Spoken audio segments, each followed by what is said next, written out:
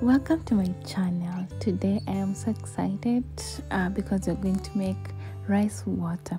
So take a quarter cup of rice, rinse the impurities out, and then after rinsing it out once or twice if you prefer that way, you can now put clean water, squeeze the rice between your fingers, and just massage it until you get that white stuff inside your water.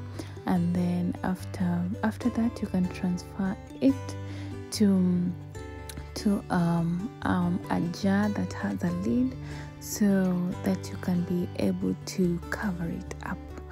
If you may, you can add your essential oils, as many as you want.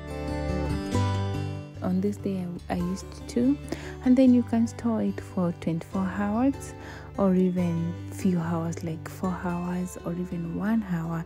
It's okay. So it all depends with you. Use this water and refrigerate it.